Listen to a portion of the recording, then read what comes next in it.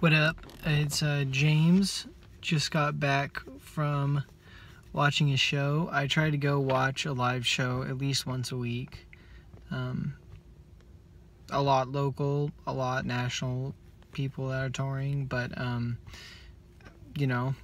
try to get out and see as much live music as you can. You never know what you'll find. But tonight I went and saw Victor Wooten, and it was Victor Wooten and Dennis Chambers, who I've not seen yet on drums, and Bob Franceschini, goddamn, I can't say his last name, but anyways, Bob Franceschini, I think that's how you say it. They were all great, it was fun, but I have not ever seen Dennis Chambers live, and that was a real treat. I'm going to go practice, but I didn't really want to. I'm going to go work on stuff I've already recorded, so I wanted to talk to you about this.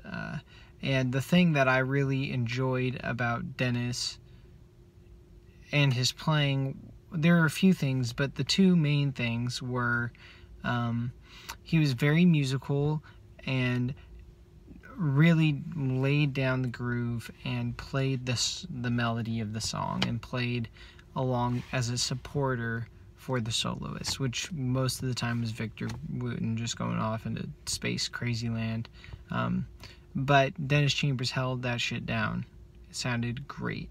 He just played really simply, and the thing that